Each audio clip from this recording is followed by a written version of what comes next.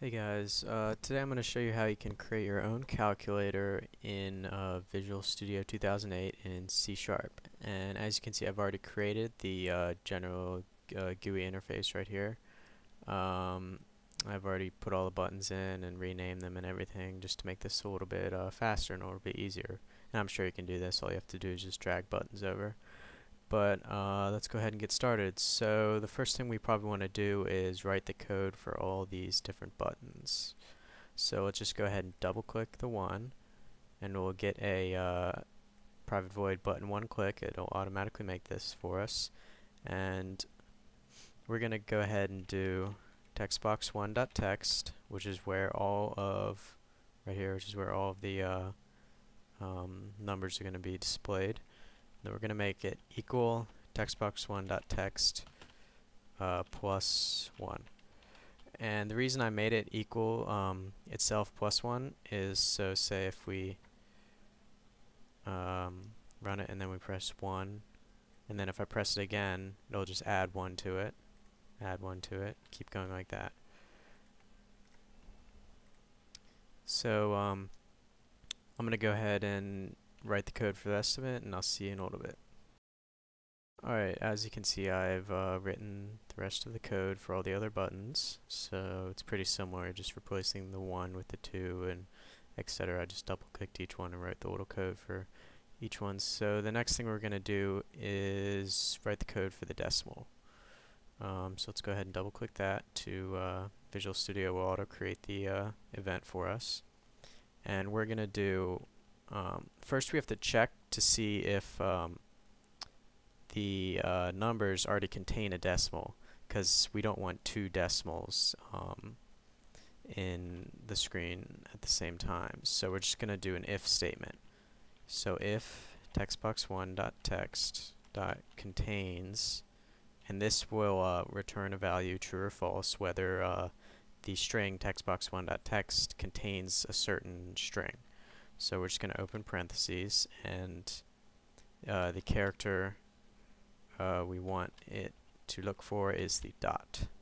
So we'll close that, and then we'll close that. And what will happen is if it contains a dot, then it will execute the code in between these two parentheses, and if it doesn't, then it'll skip over it. So we basically don't want a decimal to be placed in the text box if there's already one there. So what we're going to do is just basically do return. So if there's a decimal in there, it's going to skip over this whole button decimal click, and you can use return to do that. But if it doesn't contain it, we can use else, and then just do textbox1.text equals textbox1.text plus decimal. And there we go. We've done the decimal. So let's go ahead and test it out. So we're going to do 8.88888, and then see if we try and press the point again, it won't write one in because there's already one in there. It found that. Alright, now the next thing we should write is the plus minus. This will make it positive or negative. And what we're going to do is we're kind of going to do the same thing here, except we're going to replace the dot with the dash, which will tell it if it's minus or not, or negative. So we're just going to go ahead and copy and paste that and replace that with that. And again, we're going to have the else statement. And then in it, we're going to put textbox1.text equals this. And we always want the negative sign in front of the numbers. It just looks a lot nicer. Actually, that is not what we want.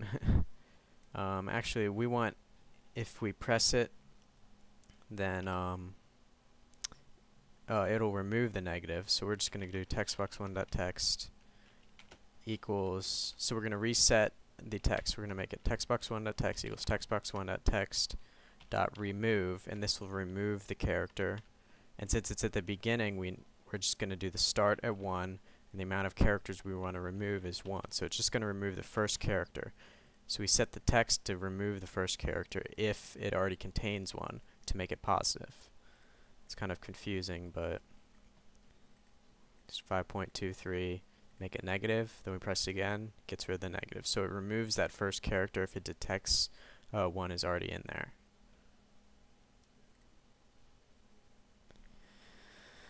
Alright, now let's go ahead and go to plus. This is where the fun starts. So basically, I'm going to create what's known as a global bool, which is a true or false. So I'm just going to do bool plus equals false. I'm going to set to false. So when the form loads, there's going to be a bool. It's going to be called plus, and it's going to be false. And you'll see why I'm doing this later. Okay. Now, what we want to happen is if there's nothing in the text box, we don't really want it to do anything. So we're going to do if textbox1.text, and for if statements, if you want to compare two things, you have to use the double equal sign. So we're going to, and then we'll just do two quotes to mean nothing in the string. And then if that is true, then we're just going to do a return. And if that is false, then we're gonna, what we're gonna do is we're gonna make plus equals true. So that means that's telling the program that we are adding something. So we make the adding true. It's just something to remember once we click the equal button later, which I'll show you after I finish this. And what we want to do is we want to store the numbers in the text. And a great way to store it is called tag. So we go textbox1.tag equals textbox1.text, and then we're just going to clear out the text box. This just makes it a lot easier to work with. Alright, and now let's go ahead and work on the equals. So this is where we want to test if we're adding, like subtracting, multiplying, since we're going to add more global bools above. So what we're going to do is we're going to do if plus, and this will basically mean if this plus Boolean value is true, then it's going to execute the statement. If it's false, it's going to skip it, kind of like the other if statements. And then we're going to need, we're going to have to take what's in the text box and what's in the tag, because they're going to be two values that are going to be added together. So what we're going to do is we're going to do a decimal. Since we have decimals, we might, or most likely will have decimals in our numbers. Decimal des, just call it anything you want. And then we're going to do convert dot to decimal. And then we're going to do textbox1.tag, which is this what we stored, which is the first value that we're adding. And then we're going to add that to convert dot to decimal. And then this is the second value, which is the textbox1.text. And then we're going to do textbox1.text because we want to display the value once it's finished adding. And then we're going to do dec, and then we have to make it two strings in order to display it in the text box. Alright, that was a lot, so let's go ahead and see if it works. So we'll have 2 plus 2 equals 4. See, it worked. And then we can do, actually we're going to fix that. This is what's known as just a bug. We're going to fix that later.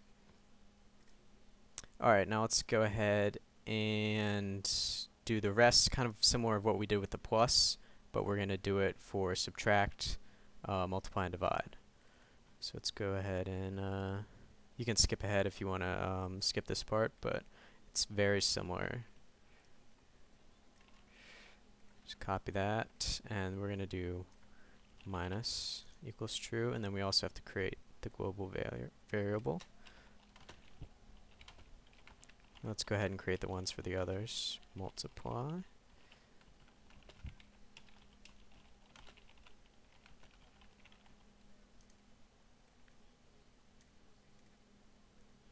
Okay, minus equals true. So it's very similar to what we did before. And let's do this.